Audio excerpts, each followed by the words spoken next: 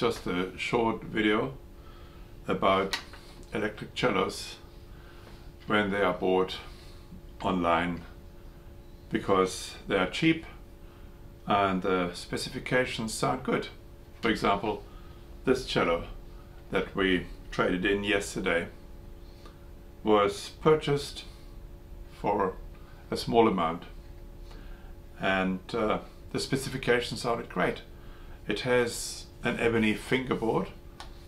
That's very rare for a cheap cello. It's actually ebony, it's not painted black timber. And the pegs, even the pegs are ebony.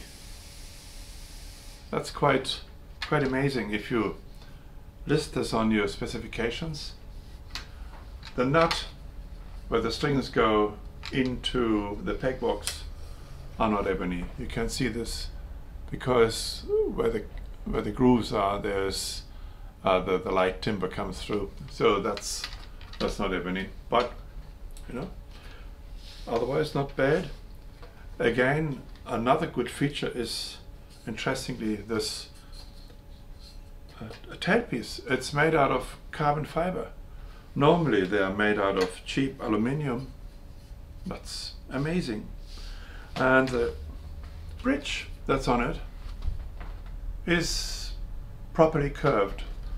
The curve is correct. So somebody tried to at least have the right shape there.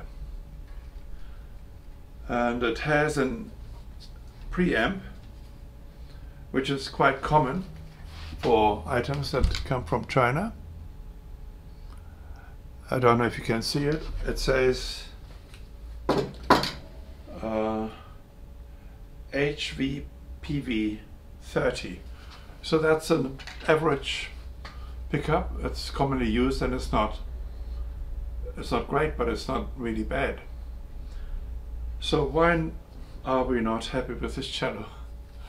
It is not usable. The reason being that the fingerboard points way too low, which leads to an action which is way too high. The specifications here on the A string should be 4 millimeters for a steel string, the distance between the A string and the fingerboard. Now here it is 20 millimeters, not 4. And on the C string, the lower string, the specifications for the clearance are 6 millimeter for a steel string, and these are all chrome steel strings. And in this case also 20 millimeters. That means I can actually put my hand through here. Yeah? So much clearance, and if somebody wants to play, it is an incredible effort to push the strings down, not to mention the change in pitch, because if the clearance is too high and you push the strings down, the tension increases, and therefore the pitch will be a little higher.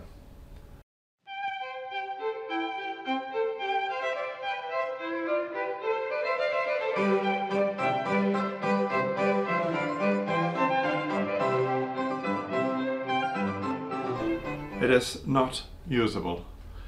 The other thing is that although the bridge is put in the right place, just on top of the pickup sensor, the fingerboard is pointing quite a bit to the right, which leads to the fact that the strings are too close to this side.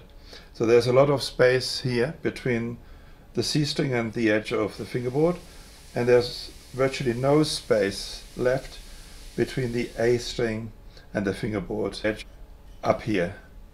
So you can see that the fingerboard wasn't fitted well. It is pointing too low, it goes very much to one side.